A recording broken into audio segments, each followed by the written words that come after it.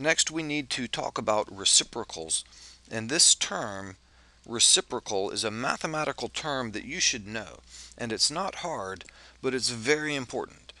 The reciprocal of a number is simply 1 over that number. So this is really easy. The reciprocal of 8 is just 1 over 8.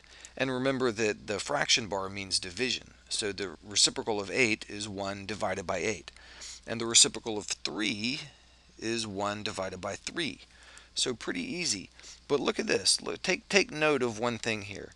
8, remember, this number 8 is the same thing as 8 over 1. So the reciprocal of 8 over 1 is just 1 over 8. And the same thing over here. 3, this 3 right here could be written as 3 over 1. And so the reciprocal of 3 over 1 is 1 over 3. And that concept applies to fractions in general. So look at this next idea. The reciprocal of a fraction is simply the fraction inverted. So you just flip it over. The reciprocal of 5/3 is 3/5.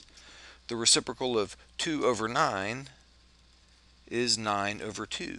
And it works that way with every single fraction. The reciprocal of a fraction will be that fraction with the numerator and denominator flipped.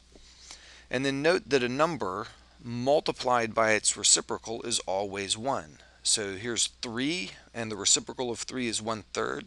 Those two will multiply together to equal 1. And you can see that if you remember that the 3 is 3 over 1, and that these reduce. You see this 3 and this 3 would cancel out and just become 1. So 1 times 1 is 1, 1 times 1 is 1, and 1 over 1 is just 1. The same thing will happen with these other fractions as well. Whenever you multiply a number by its reciprocal, you get 1. Once again, here this 4 could be thought of as 4 over 1. And then this 4 is in the numerator and that one's in the denominator, and those reduce. And you just end up with 1 for an answer. Same thing down here, 2/9 times 9/2. The 2/9 times 9/2 will just be 1. Anytime you have a number and its reciprocal multiplied together, you get 1. And you can see that if you reduce them. The 2's reduce and the 9's reduce. So we're just left with 1's. We get 1. 1 times 1 is 1. Or 1 over 1 is 1. But remember this, anytime a number is multiplied by its reciprocal, you end up with 1. Now I said that understanding reciprocals is important, and knowing what they are and a little bit about how to use them will allow us to do division with fractions, and will allow us to have problems where we deal with a number divided by a fraction, such as one fraction divided by a number.